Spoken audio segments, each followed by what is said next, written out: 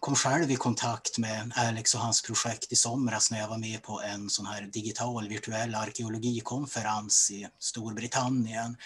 Jag var ute och gick i något sånt här vackert blommande gotländskt änge när jag kopplade in mig på det här. Jag var lite tveksam så där i början att Minecraft är inte där sånt där som barn leker med, kan det vara någonting? Men jag blev positivt överraskad och jag tyckte att det här var värt även för andra att få ta del utav. Oh, hello everyone.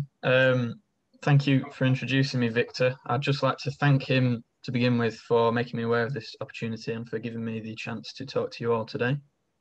It's a bit early in Britain, so forgive me if I look a bit tired. I'll just get the screen share up.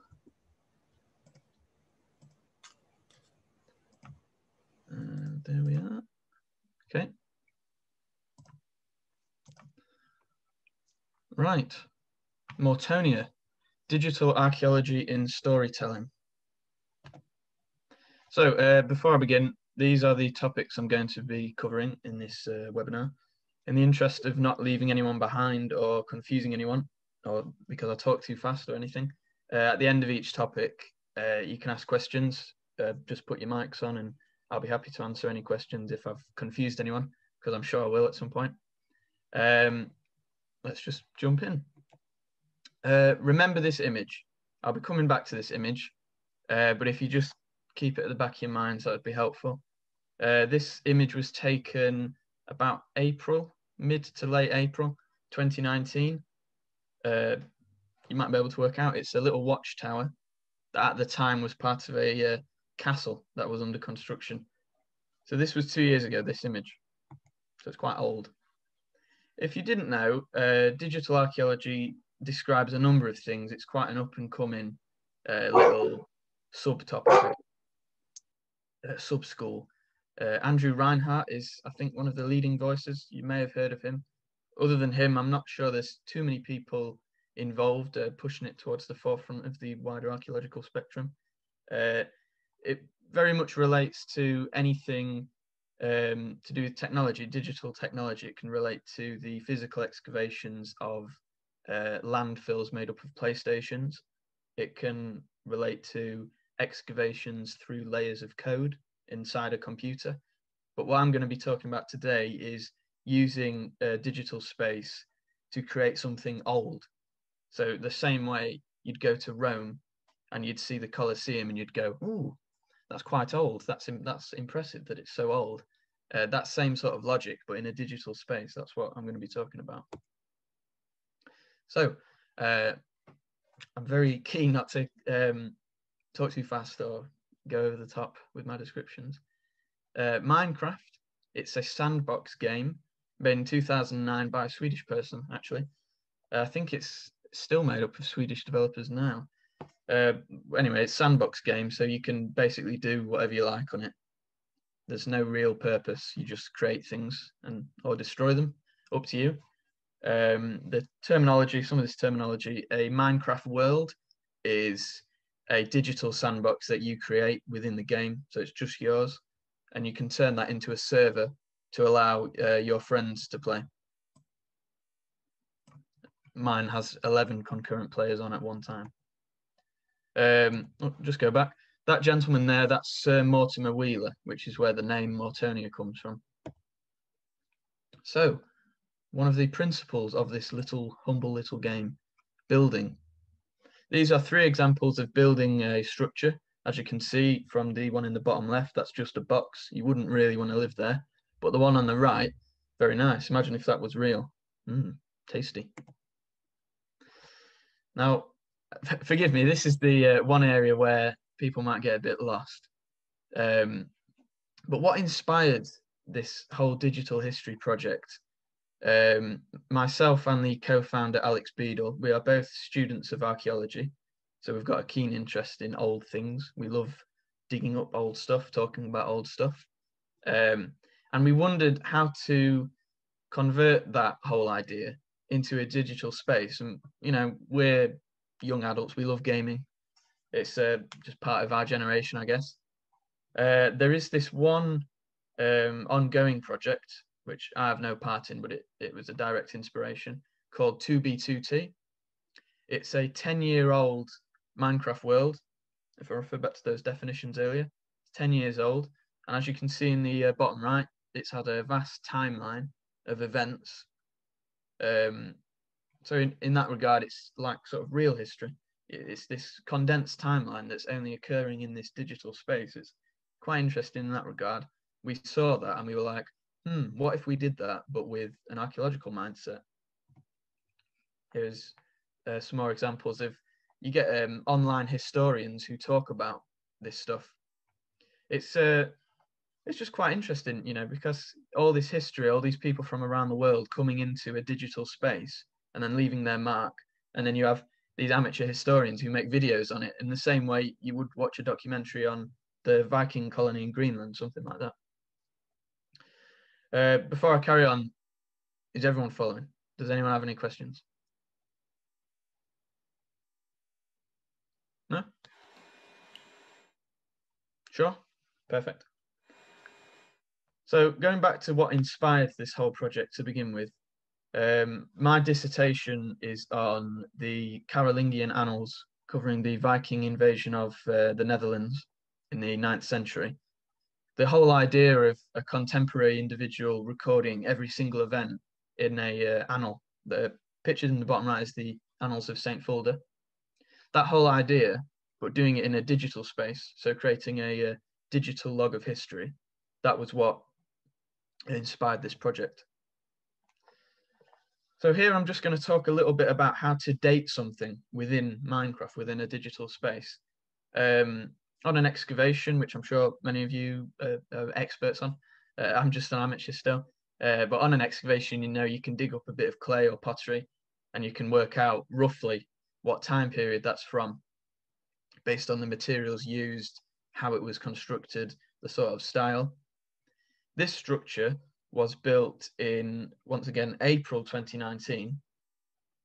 The materials used to create it, all of which existed before April 2019, and it's using none of the materials that were added after April 2019. So by looking at a structure like this, you can work out that it cannot possibly be older than April 2019. That's sort of how to date within this digital world, which creates a sense of things being old or new. Some more information, 685 days, that's more like 700 now because I last edited this about 15 days ago. Those are the 4 main nationalities of people who've been on the world. That's Belgium, by the way, not Germany. 2 full years of digital history. So 2 full years of real world history isn't that much, but in a digital space, let's say that's the equivalent to 200 years or 2,000 years. 152 individual players have come on this project in those 2 years. Only 11 max at a time, but still, each one of those has left their mark, and you can see that in the archaeological impact on the world. Here is an example of digital archaeology on a macro scale. This right here is one castle that was built in April 2019. It was constructed in April 2019. And as time's gone on, you can see it's developed very much in the same way a real castle would have developed over years as it's constructed by, let's say, King George, or another example, William the Conqueror, making his Norman long towers. Here, these 2 pictures, the castle has gone through 2 separate rulers with different insignia being displayed on the flags that hang off the sides, the banners. That's an example of, you know, if you were to just walk up to this castle at that point, you'd think, oh, you know, the leadership's changed. The same way you have sweeping invasions of England across the years, Vikings, Normans, Anglo-Saxons to begin with, Romans. This is quite interesting. And I notice the zoom is obscuring the text a bit, but I can still read it for you. The change in flags here was between a marriage alliance between 2 players. They didn't actually get married in real life, but it's part of that whole storytelling aspect of the world, the gamification of these concepts, the whole idea of any player can do whatever they like and it will be worked into the ever-evolving timeline of this world. And these events happen, their impact stays forever. Here's some more example of something being constructed. This took about 3 months to build. Here is a battlefield, or rather the preparations for a battlefield. You only need to have watched one medieval warfare movie, Kingdom of Heaven or something, or even Lord of the Rings, to recognise what's going on here. You've got a curtain wall dividing one kingdom from another, and the kingdom on the left in the bottom pic, they have increased their garrison to the side in preparations for a battle. So yet again, it's taking these real world concepts of medieval armies mustering against one another, but putting it in a digital space. Oh, the Lord of the Rings mention comes back. You may remember this if you've watched the film, but there's a part where one kingdom needs to call the aid of another. So they activate these beacon towers, which go all along the mountains. That's a real thing in medieval times, of course, particularly in the Far East. This is another example of those same concepts being put into Minecraft. Bit different here because you can't have a eternally burning pyre of logs, so you have a lamp. Here are just some random examples of archaeology being used, archaeological influences being used on this server. That one in the bottom middle is based on an Assyrian siege tank, which was featured in a mural from, it's not my area of expertise, but I think from 6000 BC, thereabouts. Top right, you've got sort of, that was previously a World War I trench recreation, but very much in the same way the Somme, parts of the Somme were blown up. There was a mass bomb underneath all of that ground that was then detonated and spread all of that debris everywhere. We've also got a river galleon on the bottom left, and then a classic medieval castle on the bottom right. But at the end of the day, this is just a simplistic game. It's a game made up of blocks. You build anything, but it's made up of blocks. So you can't make a true circle. You can't do everything. You can't make honeyed pork. You can't do backflips. You can't do everything you want. But these limitations make the idea of, as I said, porting these aspects of history into a digital space quite interesting, because you have to work with these limitations. As you can see there in those diagrams, making something diagonal is a pain because it just looks quite pixely from the side. And circles, you've got to have charts to make sure it's even. There's an example of a sphere. And here's a hot air balloon that someone tried to make. Obviously, a real one wouldn't look quite as blocky. On the right there, you can see a recreation of the Pharos of Alexandria, which, like the real thing, became a ruin. So yet again, this is another example of these real legendary monuments from history. Someone coming on the world and thinking, oh, that's cool, I'm going to build that. And then history repeats. Some further limitations of using this game as a storytelling device is lag. Now, lag is an issue. The more and more people who connect to this world, the more lag there is. It takes the form of, it slows down everything. So your connection doesn't work when you're trying to join. When you are on there, it's really dodgy, intermittent connection, keeps kicking you off, that sort of thing. There's some terminology here. Again, I don't want to speed up and leave anyone in the dust. When you have too many entities in a world at the same time, an entity is a specific type of item that you can make in the game. If you have too many of them, it can cause lag.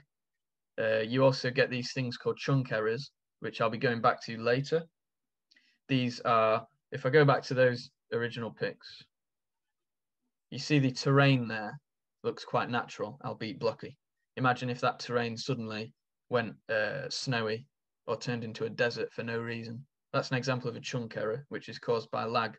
So again, these are the limitations of the software. Because it's now 2 years old, the file size of this project has quadrupled. It's now so large that I can't just download it and preserve it. So it has to be online at all times, which means you can't really eternally preserve anything, because if someone wanted to destroy say that castle at the start, that'd be it, it'd be gone. But much like in real life, you have to live with the consequences. You can create a book in the game, as you can see in the bottom, that can be used to write something. I use that to create the in-game annals, inspired by the Carolingian annals of real life. You can create poems, you can create anything, you can write your own story, and that exists in-game in a book. Okay, now I'm going to be talking about the timeline of this 2-year period. Before I get into it, does anyone have any questions or anything they want cleared up before I get into the nitty-gritty? We have one question in the chat here. Sure. What about possibility of sound effects, talk, music? Is creative use a part of it? Sound as in talking to your friends or creating your own music, that sort of thing? I suppose it doesn't really say, but sound effects, talk, or music, and if it's creative use, it's part of the game. I think it might include soundscapes like sound of waves and winds and animals and such things. Oh, I see. There are a number of sound files in the game, so every animal will have a number of sound effects. Chickens cluck, pigs oink, etc. Water has a sound effect, so there's not quite crashing waves, but water will have a distinct sound effect if you're near it. You can also create your own music in the game, which is quite complex to do. Even I can't do it, but you can do it. So there's a creative aspect there. And just for clarification, you can like talk to all your mates on it. There's an in-game chat feature, or you can open up second software such as Zoom and just talk to them through that. I hope that answers your question, unless there's anything else. As I can see in the chat, I think many participants are not very familiar with Minecraft per se, like what the game is about, how you start. These buildings you can see here, it's really impressive, even intimidating. So how do you start, Alex? How did you get the idea to start this Mortonia, and what were your first buildings and thoughts about it? The first buildings I ever did on this game, well, I've been playing for a decade because it's quite an old game. It's intuitive, so don't feel intimidated. You can do whatever you like on it. You can just come on and build a little block if you want, a little square house like that one we saw at the start. But the stuff on Mortonia, I guess it's a little more advanced than the beginner stuff, but you can still join, and there's no problem there.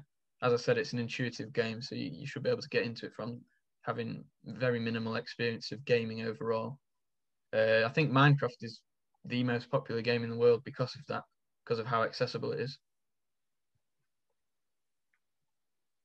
Oh, and there's another question. In which ways can popular culture affect positive, negative, neutral, the perception of history?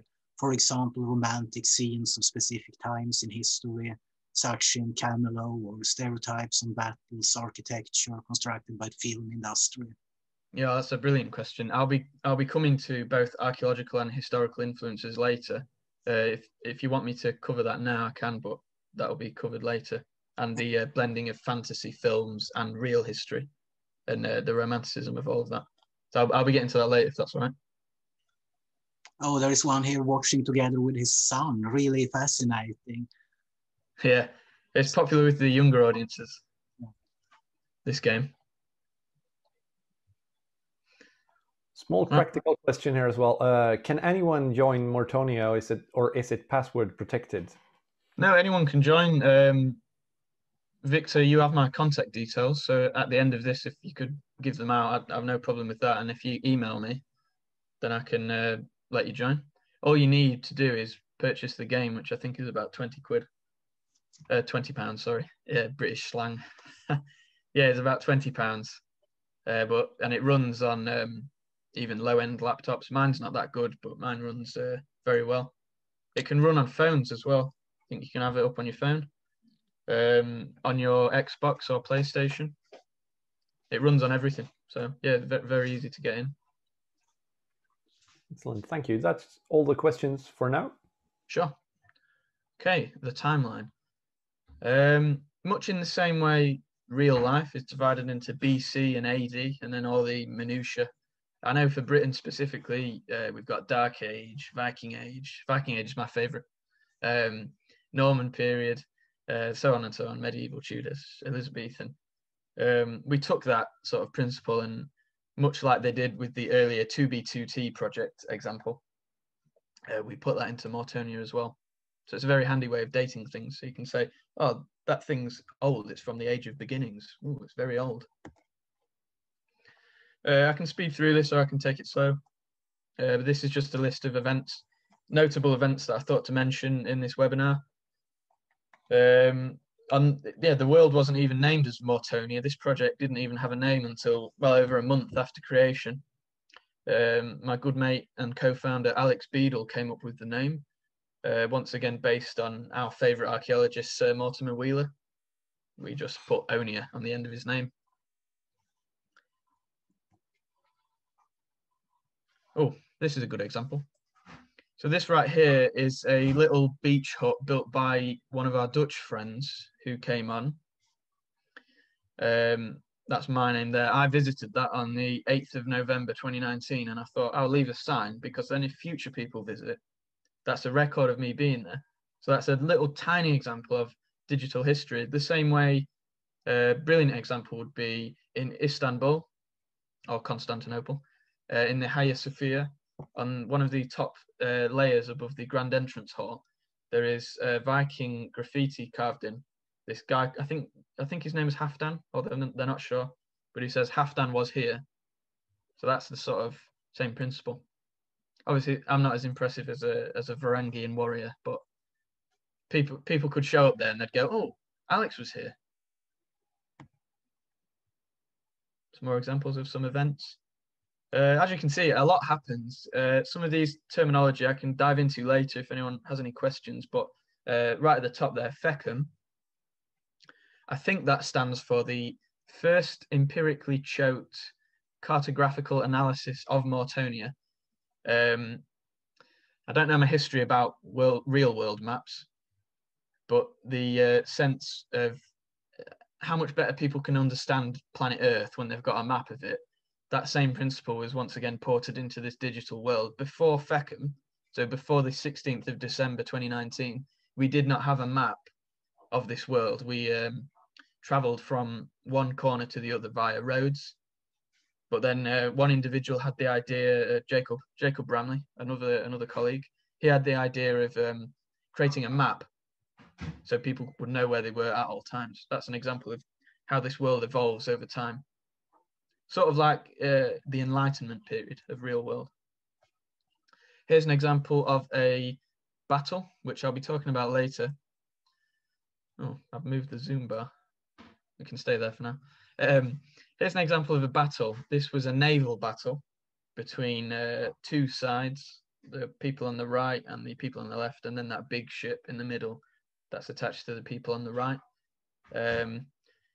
Wars happen on this project the same way they do in real life, sadly. It's another example of player agency and storytelling and how it's evolved into the timeline. So if, for instance, one player decides, "Oh, you've built a very nice spot of land there. Could I have it?" And they say no. Well, I'll invade. There you are. There's a war. Simple, but that sort of stuff happens in real life. So on the 17th of July 2020, where it says the digital history video was released, that was the previous work I did with the Council for British Archaeology. I released a 3-part video series introducing Mortonia to wider academia. And since then, we've had quite a bit of interest, obviously most notably being Victor. So thank you once again for contacting me, for giving me this opportunity. But since then, there's been a big uptick in people wanting to join. And as I said, you just need to email me and I'll let you on. This is more recent. The whole idea of a digital dark age.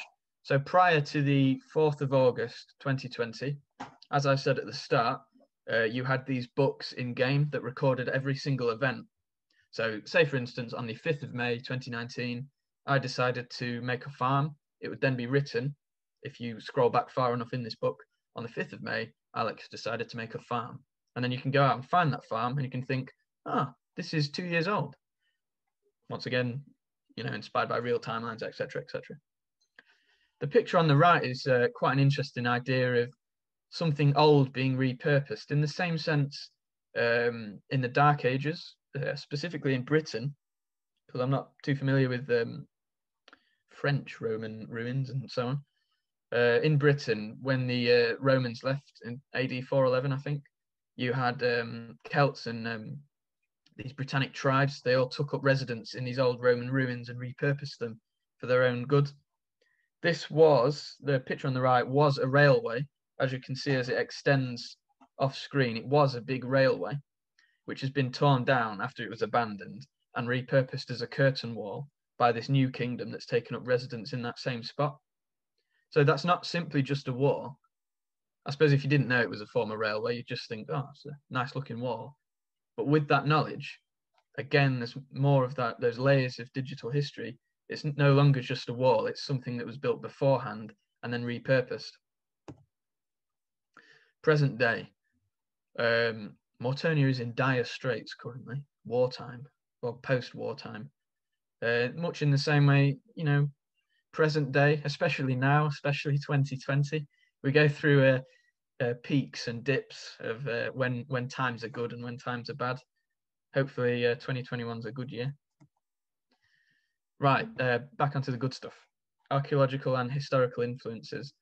So I'll quickly answer that question earlier about romanticizing specific periods of history.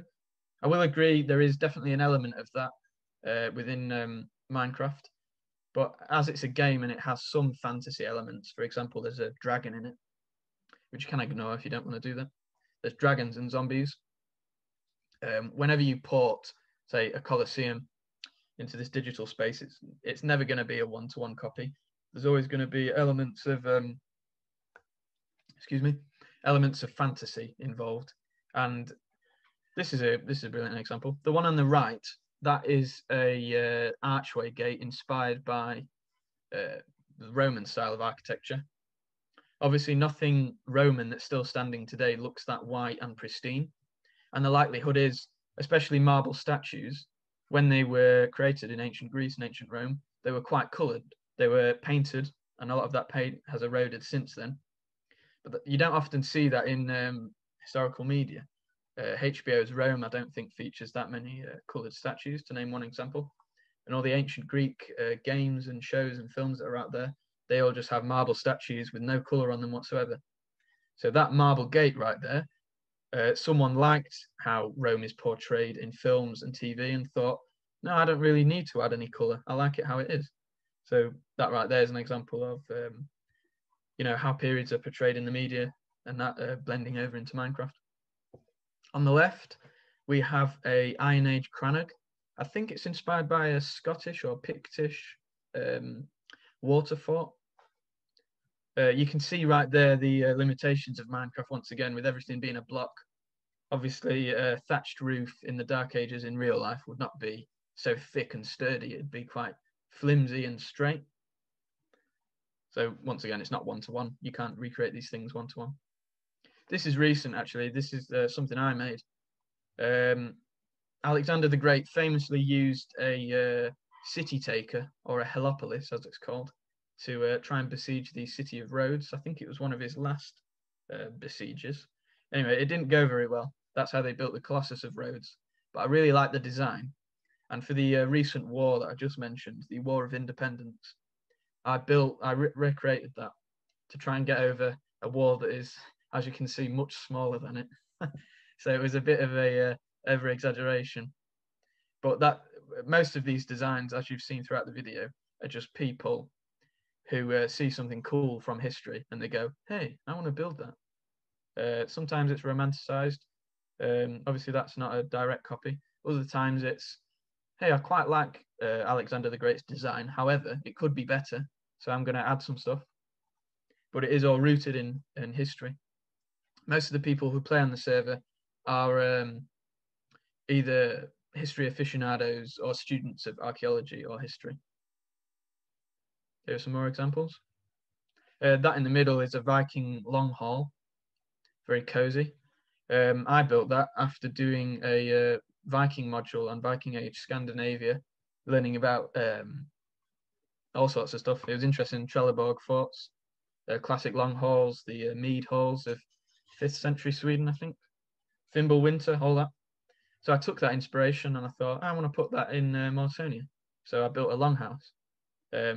Everything you see in the video has evolved like that. Top right, that's a great example of the fantasy elements. A ship that big, obviously it's quite unfeasible in a medieval scenario. Same as that figurehead, the dragon's head. Here are some more examples. Top left, you might not be able to see it clearly because I've accidentally obscured it by a fortress, but that is a Iron Age saltern. So a little structure next to a saltwater ocean that takes in salt water and converts it to fresh water. You can't actually do that in game, so this is just a merely aesthetic build. But the same sense of learning something in lesson and then recreating it in a digital space, it was a really good way of learning how these structures worked in Iron Age Britain. That's what that design's built off. So although my university, it doesn't directly say, oh yes, use Minecraft to get your head around these archaeological concepts, it is something you can do. Bottom right, that's industrial steampunk-esque China. So once again, that's an example of mixing steampunk fantasy with real history, which is the person who built this is a big fan of Far Eastern history. That hot air balloon once again. On the left, there's some boats there. Boat designs, that one is extremely widespread across Mortonia, which covers a square area of about 14,000 miles, I think, or more, 16,000 maybe.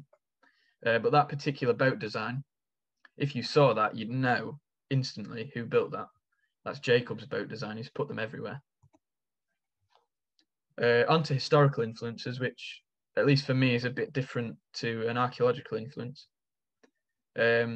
Building something that resembles a Roman temple is more archaeological to me because it's just a structure. But acting like the Roman Empire, that to me is a historical influence. That might be not everyone's definition, but that's how I separate them, at least in regards to this project. So what that means within Mortonia, if you want to build a Roman Empire, you've got to fit yourself into the mindset of a Roman emperor. Could be benevolent or quite evil, like some of them were. Or even more recently, the British Empire or America's foreign policies. You know, if you want to act like one of them, you just invade all your neighbors, invade everyone. There's a Viking example later, which is probably the best pictorial example. There are the in-game annals that I mentioned earlier. As you can see, you can pick these books up while you're in Mortonia, open them and read them, and you get a pretty condensed timeline of what people have done over the years. I won't read all of that out. But on the left, there's just some more examples of how history can influence player agency, which once again influences storytelling. There's someone on the server who really likes both the British Empire and Estonia. So he's created his own in-game language, mixing Estonian dialect, which I'm not at all familiar with, so I won't try and butcher it, Estonian dialect and British. It's this strange hybrid lingo, but it's a brilliant example of that creativity. So there's nowhere in Minecraft that says, yes, you can use this to create your own language, but he's done it anyway because of how Mortonia exists as a project. It just sort of lends itself to these things. Players have made their own religions. That cathedral way back at the start, that was one religion, a dragon-themed religion. And when two religions meet on a map, you get hybrid faiths, religious hybridity. A brilliant example in real life would be the Gosforth Cross in Anglo-Scandinavian England in the Danelaw, an example of the Old Norse pantheon and Ragnarok mixing with Christianity. That same sort of stuff happens here. I'll move on to the next topic now. So does anyone have any questions before I carry on? There's quite a few. Brilliant. We have one here. When you talked about the possibility to destruct things. Yeah. Is it possible that someone would join the game with a destructive intentions and ruin all the buildings? How can you gain destructive power, and is it somehow related to the amount of constructions you have done? Good question. So yeah, you are free to blow things up. I guess you could also say you are free to do that in real life, but you face horrible consequences if you do. That's the exact same logic here. So if someone comes on and just wants to destroy things and not contribute, then they'll just get removed because we don't tolerate just rampant destruction. There's a difference when, as I mentioned earlier, when the server is in wartime, when we all decide mutually, yes, let's do a war because we disagree on some things, so we want to fight it out. Then destruction happens, but it's limited. So on the bottom right there, that was a battlefield. We designated that beforehand as an area where things can get destroyed. So everything built in there wasn't of high value importance. Whereas all the other builds that you've seen today, if someone destroyed them, that would just not be tolerated because they're not in areas of war and they took quite a lot of time to create. Mm-hmm. So there are rules, but it's very much the people who come on are already respectful of not doing that. Yep. And I don't think I'd let anyone who wanted to do that. We have one more technical and quick question. Is Mortonia on Java or Bedrock? Oh yeah, I should have specified that at the start. Sorry, it's Bedrock. We've experimented with porting it to Java. However, the problem there is a lot of the people who play on Mortonia don't have the best PCs. And Java Minecraft doesn't run as well as Bedrock. Also, there's that whole accessibility angle of anyone being able to join from their Xbox, from their phone, from their Nintendo. Java just doesn't have that. So while we may port it to Java in the future, right now, we haven't. Yep. Also, last question here is, do you log historical information in connection to your historical builds? I assume that's the historical eras or that you were talking about, the think like a Roman Empire, etc. Oh, I see. So, well, that's a very good question, actually. Looping it back round to what inspired the whole project to begin with, those Carolingian annals, because I studied them for my dissertation. There's 3 main Carolingian annals. The Annals of San Bertin, the Annals of Fulda, and the Annals of Xanten. I think there's another one, but the main 3 are those 3. Each one covers a specific era of Francia in the 9th century, and they all describe the same events. However, they all have their own biases. Some will lie. One famous instance will be there was a Viking beneficiary of Frisia called Rorik of Dorestad. He helped out the Carolingian Empire quite a lot. However, one of the annals didn't like him, so they never mentioned that he helped them out, and you'd only get that information from another annal. So in that regard, within Mortonia itself, you'll have some history books which describe every event as it happened with no bias, and then you'll have someone else's history book which will only describe their point of view. So that whole motto, history is told by the victor.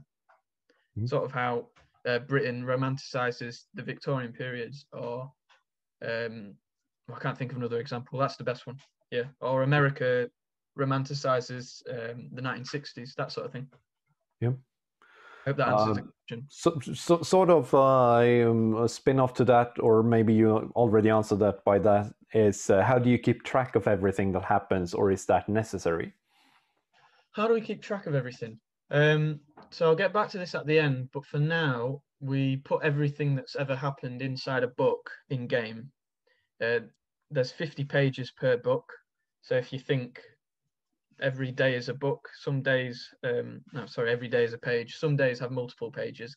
There's about 30 history books right now. Mm-hmm. They are all stored in a museum, which I'll mention later. So players are free to go in there and read them, same way you would a public library. But there's also, out of game, there's also Microsoft Word documents, which have it all copied and pasted, so they're safe. Great. Thank you. That's all the questions for now. Sure. Thank you for asking the questions. It's good for me to just elaborate on these things. as I was saying, player agency. Actually, just answered that in a question. Yeah, there are no rules, but you know, if you want to go and blow something up, you'll face the consequences immediately. No one will be happy with you, and you won't have a good time. So you might as well just not do that. But on the instances of where smaller crimes have happened, so one building has been blown up rather than several, we've had instances of full legal trials, which is another example of that player agency. I'll get onto that when we watch the video, because there's a little trial video. Further answering that question that was just asked on the digital timeline, it's all stored in books, and while there are some biases in the history logs, just as there are in real life, we try to work every single action that's ever happened into these books, even if they're accidental. So one good example would be, we were all preparing for a battle, and then one of the leaders of one of the armies fell down a hole and died. So that's quite embarrassing. We could have not written that in the book. We could have just said, yeah, they both stormed into battle and there was a valiant clash. But instead, we wrote the truth. So even little accidents like that. I keep referring back to the Carolingian Annals, but I think it was Louis the German. It might have been Louis the German. I know it wasn't Louis the Pious, but Louis the German, he died quite embarrassingly by chasing some girl through a French village, and he ran into a wall and then hurt his kidneys, I think, and then just died later. So that's not a very noble end for a king, but that's still written in the history logs, the same way falling down a pit on the way to a battle is written down. Or here's a really good example of putting yourself into a historical mindset. So this is something I did. I made a little Viking settlement because I love Vikings. I just love them. And I thought, you know, I'm going to pretend to be a bit of a Viking on this digital world. So I made this long ship, which you can see in the bottom there. I went on a few raids with it.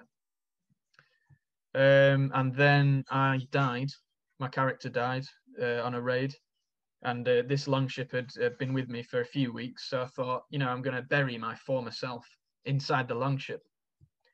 A classic example would be the Oseberg ship in Norway, which I'd learnt about a couple of weeks before doing this. So again, you know, we're all archaeology students. We see something cool in lesson and we're like, you know, I want to put that and explore that in this digital space.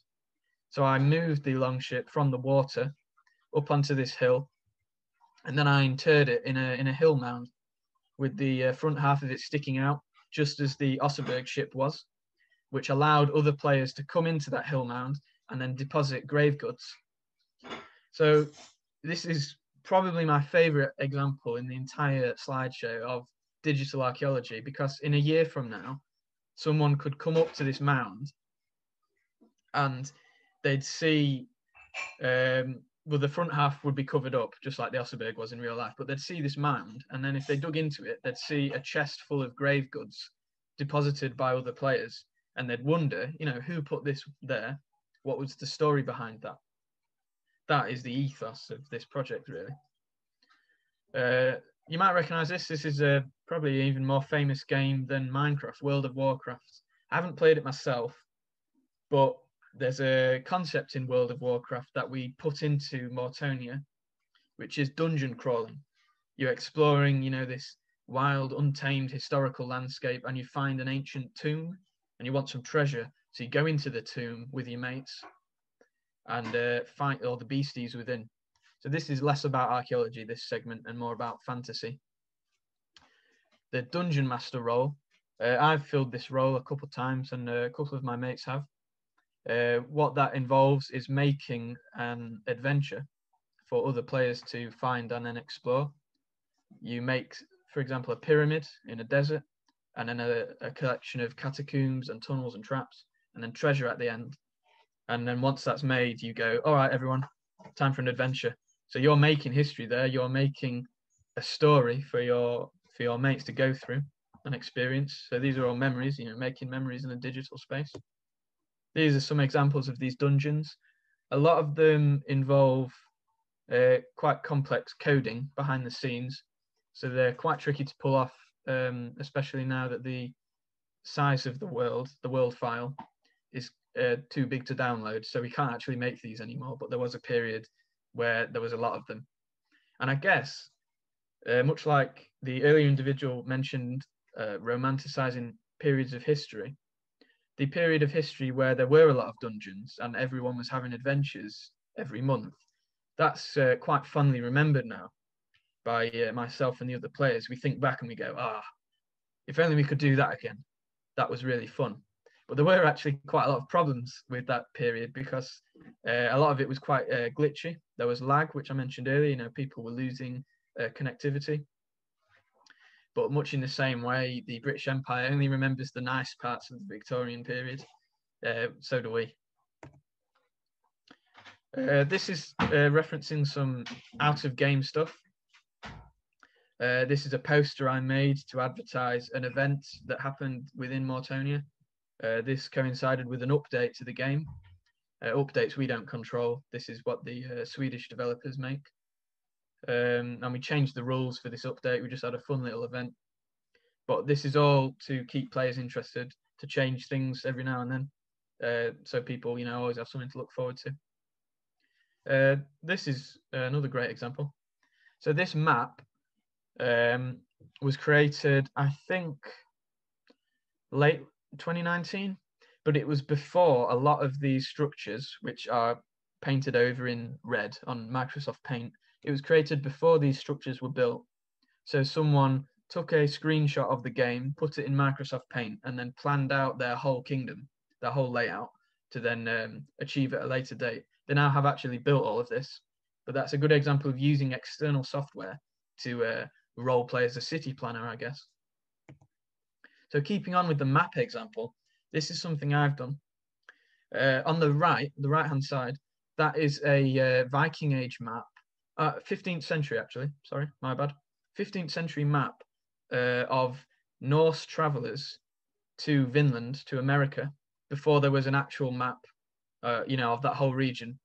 Obviously, the world does not look like that on the right, but these were not Vikings, but Viking descendants using their knowledge of the land masses and the islands to build up a map that, while not accurate, at least represents the distance between Hispaniola on the right, I guess that's France, and America. On the left, we have a Viking map. Once again, I did this based on the map on the right. This is a Viking map of Mortonia itself.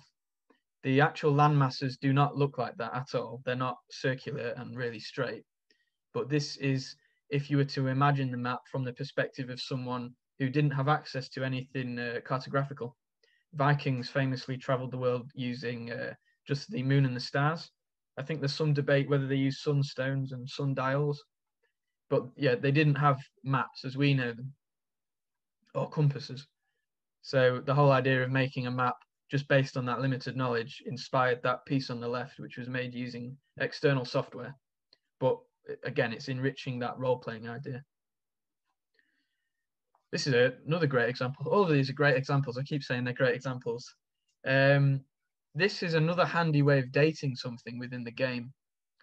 The cannon design on the right, called the Skaros design, because it resembles a Dalek from Doctor Who, which is what the person thought of. That design was created May 2020, and then it cropped up all over the place afterwards.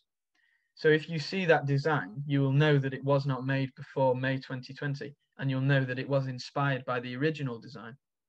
I can't think of a real world example off the top of my head, but if you saw that design out in the world, you'd think, it's definitely older than May. This is going back to that question about what's to stop people from destroying things. This was a prank someone played. They rebuilt that castle on the left, perfectly rebuilt it, but it was hollow and nowhere near the original location. And then they blew it up and sent a photo to the creator of the castle on the left saying, "Oh, look at my handiwork." So that was a prank. No one was harmed. But he was so annoyed, he started a war because of that. So again, that's player agency being worked into the timeline. Good example.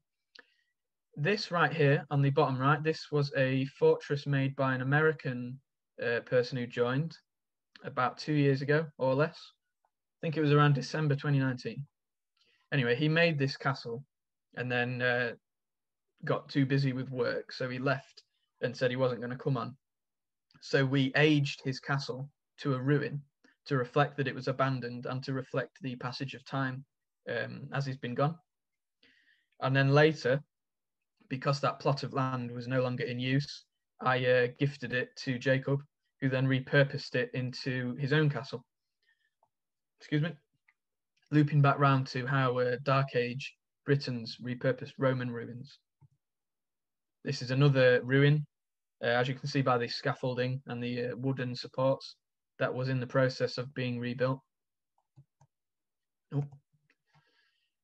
Right, onto the Dark Ages. And then there's a little video and then we can have some more questions. As I keep saying throughout this webinar, the whole idea of recording every single event in game onto these little books means that there's a lot of accountability. Someone can't do something and then it not be recorded. So if you blow something up, your name will be written in the book, and then there's a record that you've always done that crime. But ever since the 4th of August 2020, we've had a little mini experiment of what happens if you no longer record history, very similar to the real Western Dark Ages of real world. So the complete lack of recorded history just means people have been doing whatever they want and getting away with it. There was a mini terrorist attack on the 31st of January, which there's video footage of. Now this video is made by the person who performed the terrorist attack. So he's lying in the video about everyone else falsifying evidence. But anyway, this is a video of a legal trial that went on the server. I think Bjorn has the capacity to play the video. Yep, I do. I'm just gonna have to stop the presentation. Yep. For a second there, and then we're gonna. So, could you perhaps stop the screen share? Sure. No. There we are. Yeah. I can answer questions after this video. So there's a question here about the collaboration between participants. Yeah. How often does it happen that participants' builders work on the same building?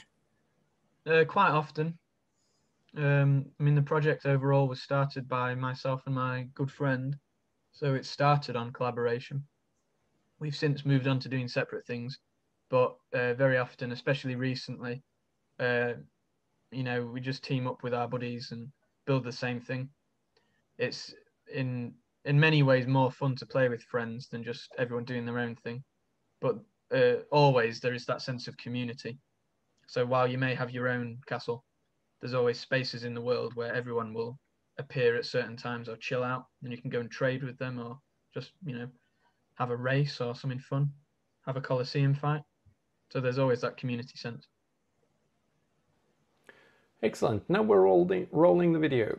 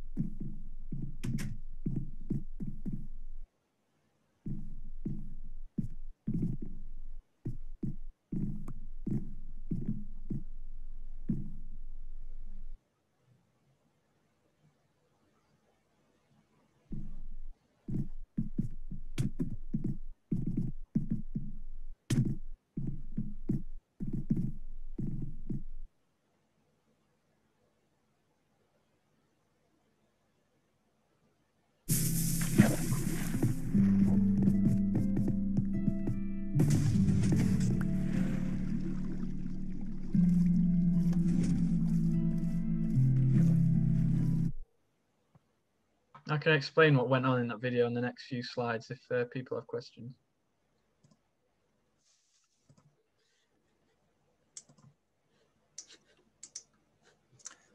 Shall I go back to screen sharing?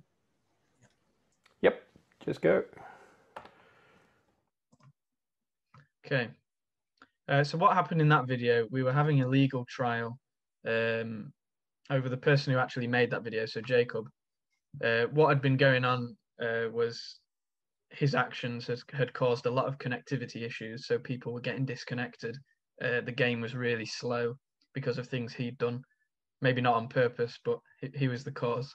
So we had this trial as a little like fun joke to see if he was truly guilty. Obviously, he didn't think he was.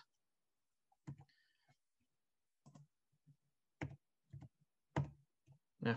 And what had happened before the trial, he'd rigged the courtroom with explosives set to a timer. So if he was found guilty, he could escape and then blow everyone up. And that's the aftermath. So no one was punished for this explosion because it was just a small one, and it was quite funny. So there was no malicious intent with blowing up this courtroom. It was just a little prank. So before I move on to the final third, does anyone have any questions? There's none in the chat at this point. Sure, I can blitz through this next bit. So moving back to the limitations of using Minecraft as a storytelling device, especially in regards to how old things are. As I said before, Mortonia is a massive file at this point. It started off at around 20 megabytes. It's now 20 gigabytes, which may not seem a lot, but when you're mapping the whereabouts of 150 individual people from around the world who all have their own projects, they're all built multiple things, they all have various items in their inventory, which is how you carry things around in game. Pardon me. That's led to a lot of lag, which that trial was just about. I mentioned chunk errors earlier. This is an example of one. As you can see, that terrain does not look natural at all. That was a mountain that's just been cut through by a landmass from miles away. I guess it's a bit like continental drift if it happened randomly without warning and destroyed cities. Another issue with using Minecraft as a storytelling device is when updates drop, they have the chance to break quite a lot of features, which you then have to adapt to. The new update, which is coming out this summer, is extending the depth and height of the world by 64 meters each way. As we can't go below that depth currently, you're going to have these massive holes beneath the current bottom of the world where all this new stuff is generated, which is going to cause quite a lot of lag. I did keep repeating that it's too much to download. That's not strictly true. I can download the world file, however, it takes me about a full day on my Wi-Fi of spending looking at that loading screen right there, which is a screenshot I took, of just waiting for the initializing download to go to a progress bar, and then on and on and on. But it's worth it to preserve that digital history, which I'll get back to at the end because there's sad news, I'm afraid. Onto the topic of a digital museum, which I've mentioned several times. This is a place that I built within the Mortonia itself, where timeless artifacts are stored, and every single book that anyone's ever written, interesting artifacts. Just think back, like the Natural History Museum or the Vatican. They're the museums I've been to. I haven't been to that many. But this isn't something I've built. The Uncensored Library, which you may be familiar with, it gained worldwide news earlier last year. This is a project in Minecraft that I think someone made in China or Russia. And it's a building inside the game that contains a book of every single book ever written on Earth, which means it can get away with, it can get under the censorship firewalls of some of those Far Eastern countries. So that's an example of a digital place, having real information in books. This is something I went over in my previous videos with the Centre for British Archaeology, but digital sentimentality. It's the whole idea of, I'm sure all of you will have something in your home that's quite old or that's been with you for a while. I know, Bjorn, you have some nice looking computers behind you that look a bit old. I'm sure you've got nice memories of them, or, you know, you have sentimental attachment to them because of their age, or, you know, memories that you've had. Applying that same logic in game, a great example would be that pickaxe on the left. That's hanging in the museum. This pickaxe was the first to obtain a monumental new material, new mineral in the game. So that gave it value, that gave it sentimentality. And now that it's in the museum, people will walk past it and they'll go, oh my God, that's the pickaxe that was used to do X. That's really cool. The same way how this armor set on the right was the first one in the game to be made from that material, which gives it intrinsic value. So if you were to play this game normally, these things wouldn't necessarily have value, but this is very much a case of the player putting that value on these digital items, the same way I could put value on this mug of tea right here because I like the mug. Yeah, as I said, this museum contains relics as old as the first day that Mortonia was created. I created a wooden pickaxe on the first day, so that is a digital item that's 700 days old, which makes it very old by Minecraft standards. So that's in the museum. People can go and look at it. And while it is objectively an extremely cheap item to create, because it's so old, people will go, oh, that's so old. The museum's also used for education. This player here who made this exhibit, he's the one who made his own language, combining Estonian and some miscellaneous Baltic languages and then English. He has dozens of flags for all his different sub-regions within his kingdom. There's so many flags, I've lost count. But he made this exhibit to educate people. So if they come on Mortonia and they see these flags, they'll know if they look at the museum what they mean. This is another movie reference I'm going to bring in. But you know, in disaster films, Roland Emmerich's 2012, or more recently Greenland, starring Gerard Butler, there'll always be a scene where they take the Mona Lisa down from its exhibit in the Louvre and they put it in like a vault. Mortonia, due to these chunk errors that keep happening, these massive continental shifts that are destroying people's cities, there's nothing we can do about it, I'm afraid. But they were threatening all of those priceless artifacts in the museum. So I very much did a Mona Lisa type tactic. I put all of these items in vaults, and then I transferred that file to another world, so a completely different world to Mortonia, so that that'd be safe forever, so that history is still preserved in some form. Unfortunately, the world itself, however, cannot be preserved. This right here is an editing program I use to manage Mortonia. And don't let this intimidate you either. If you want to join Mortonia, you don't need to know any of this, but this is just what I have to do because I have the files and stuff. I mentioned lag earlier and the chunk errors. If you see in the middle of the screen, 16,265 files were deleted. These are junk entities which were cramming the storage of Mortonia so much that these chunk errors kept happening. So we actually had to abandon that world. But as I said, we saved the digital history. We ported it to another world. So it's not lost. We called that Operation Exodus, by the way, just a cool name. These are some examples of the chunk errors, which have, all this has happened in the last 2 weeks. So I actually had to edit the presentation to account for this. This is just a recent natural disaster, I guess. As you can see, it just doesn't look right, does it? You've got a desert and then a random ocean in the middle. You've got an ocean with a swamp going through it, a jungle with Himalayan-esque mountains just tearing through it. It looks ugly, and as you can see from the railway that was supposedly going through it, it's torn down sections of the railway, which then tears down trade networks between kingdoms, which means no one can trade, which breaks down, communication, and then you get people fighting over resources. So yeah, nothing was going well. You may remember that naval battlefield in the top right from an earlier image.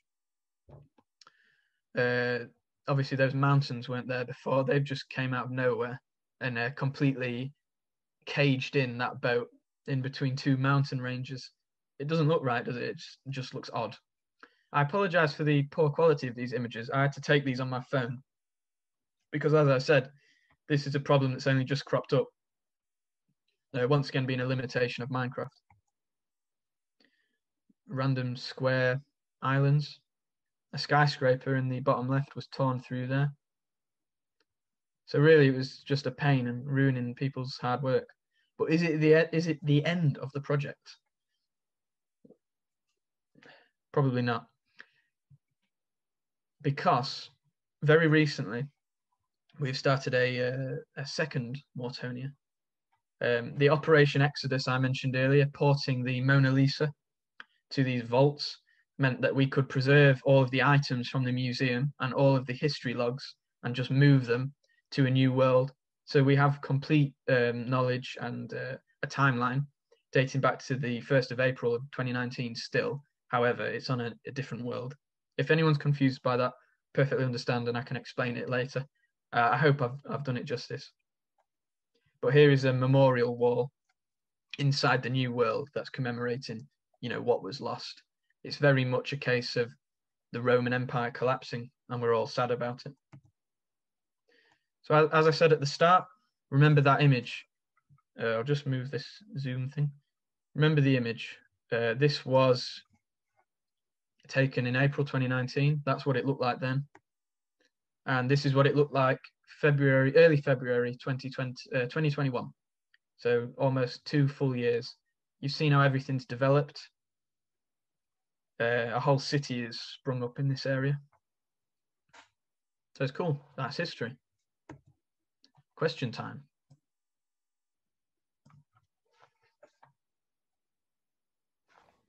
Excellent. Thank you so much for giving us this walkthrough of Minecraft history. It's an absolutely fascinating project, and there's a lot of praise for your presentation and the food for thought that you have given us within the chat. So very much. Thank you very much. Thanks for having me.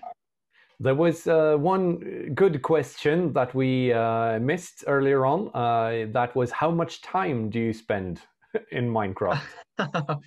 Oh, it's good that my girlfriend's just left because she wouldn't like to hear my answer. It varies from week to week. Right now, I'm ahead of most of the coursework that I have to do for my final year at uni. So I've got a lot of free time. So I spend a bit of it, or rather a lot, creating these things in this digital space. But the way I see it, as evidenced by the interest this has gotten from the Centre for British Archaeology and now this wonderful institution, the Swedish National Heritage Board, I could never have guessed that this little project would have gained that much international attention. So it's almost made all of those hours of what began as a hobby and a little fun project with me and my friends, it's made them, worth it beyond just having fun. I'd guess in terms of hours, the average player can spend any time they want. Some people just come on for an hour a day in the evenings with a cup of tea. That tends to be what I do. But if I have nothing on a day, or if I've done all the edits on my dissertation, which my supervisor wants me to do, then I'll come on for 2-3 hours. I think once I spent all day on it, but I got a headache after that, so I wouldn't recommend anyone else do that. Some people spend ages on it. Jacob, who I've mentioned a few times, he's probably the most hardcore, Minecrafter. He knows loads about it. He's on it all the time. He's really intelligent. So yeah, it's all about, what you want to do, really.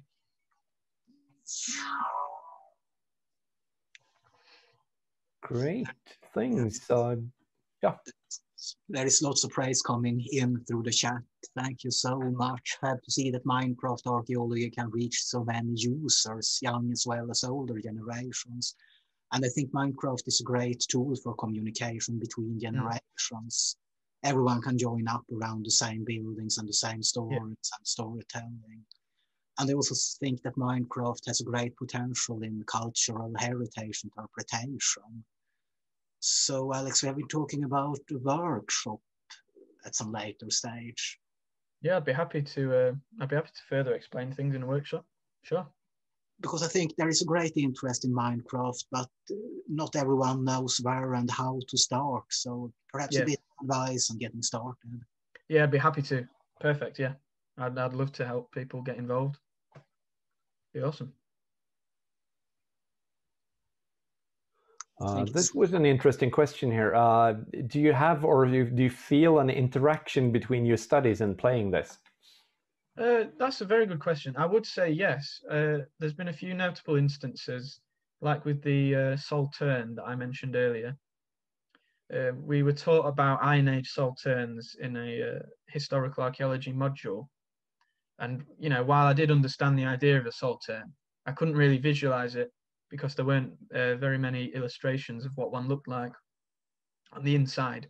So I built one in game using someone's text, someone's paper on the Lincolnshire Fenlands of these Iron Age Salterns. I used a description of the interior of one based on an archaeological excavation, and then a drawing of what one of the exteriors may have looked like, and that helped me figure out, you know, what a Saltern most likely looked like. Mm-hmm. So yeah, I guess in that regard, it's helped my studies in some areas. And like I said at the start, the dissertation, which I'm doing on Carolingian annals and Viking invasions, that's influenced how I've looked at this digital project. So the whole idea of writing these annals, that's all come from my dissertation. Interesting. I think that we're running out of time for now. So that was... as of for the questions blown into the presentations as well, it's been really it's been a very, very good time for us watching you and talking to you here. So I'm glad everyone enjoyed it. It means a lot. Thank you. No, just a big thank you to Alex for your presentation. It's really inspiring and interesting to see what can be done. I'd like to say thank you to you, Victor, for giving me this opportunity. I really appreciate it.